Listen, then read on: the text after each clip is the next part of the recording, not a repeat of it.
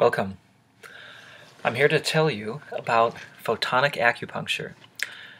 And recently a development has happened with Lizzard Labs where we can create a station for people who want to do acupressure, I should say, photo acupressure, and use this to experiment with people and make it a good time for the key channels. So here it is. This is the actual unit, battery pack on the bottom, or you can plug in. Simply a minor detail, but the main part is up here. And that's what it is. That's what it looks like. What all these are channels that you can plug into. This is a RCA, and each one of these numbers represents the hertz in which these channels are sending electricity through to light up LEDs on as applicators. So as an example, here is one of those. This is still in kind of a quasi-prototype thing. But you see, we have a nice little cord, and this is a selenite tip inside a plastic housing connected to a colored LED, and on the other side we have our RCA male. And so we switch this on, and now it's operating. So we have all these different frequencies, and these were devised by the understanding and research of Dr. Paul Nogier, N-O-G-I-E-R, and I will send links at the bottom about how you can research further his findings. So we have different hertz, you have your color, which is loosely, you could say, based on the usage of spectrochrome of Dinshaw, and I will put his information as well down in the description of this video. So in a nutshell, you take your applicator unit, say you have one of these, you want to do acupressure, put in, say, there you go. So that's one of the treatment frequencies, meaning research, because this is of course not a medical device. This is a research device, and I make no medical claims whatsoever. So with this research device you're having plugged in, you want to use red at 2.28 hertz. You have this, and then you can start, pressing wherever you find to be on your charts, or if you're sensitive, to make those kind of conclusions yourself. But anyway, so that's red at that, and then say, okay, I want to change hertz, pull out one, do another. You see that's at 146 hertz, not imperceivable. So there you go, different pulse rate, different pulse rate, different pulse rate, so forth. Red, lots of different colors. Here we go. That's pretty cool. We got purple.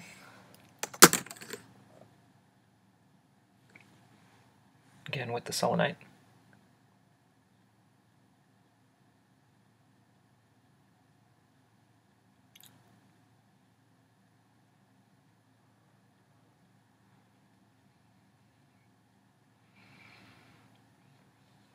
And so on and so forth. So it's not just limited to one. There can be several. You can plug in several of these. And so say this unit is being used by multiple, would the term be practitioners or research scientists and whatnot. So a person can be applying this, how many? Ultimately up to 8 can be working. You can be treating 8 people at once if they all happen to have the different, different conditions of research. So anyway, thought that'd be cool. Little light candy for you. And hope you understand the implications of this kind of technology. So I find it absolutely fascinating, and this is, let's see, PVC outer shell, driven by an Arduino microcontroller on the inside. This is, of course, open source and possibly available for sale for people who might be interested. It would be somewhere around in the $100 and something. Cheaper versions of this would be to have less frequencies and just have the U 1.14 Hertz, the universal frequency that Paul Nogier did his research on. And personally, I've done my own self-experimentation.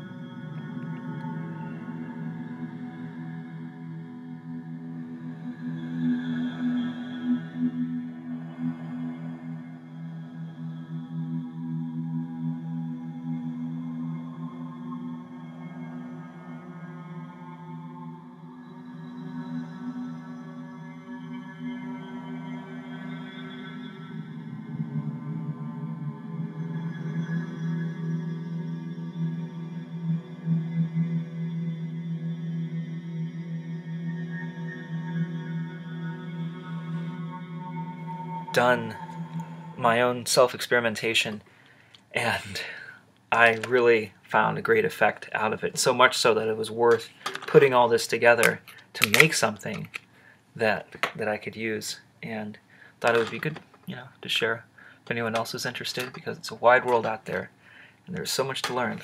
So good tidings to you all, and have a great day. If you'll excuse me, I gotta go make some orgonite. And just a little bonus here, I thought you might want to see. Here it is, all connected together. And here they are all doing their thing. So that would be quite an effective means for experimenting, I should say, a bunch of people.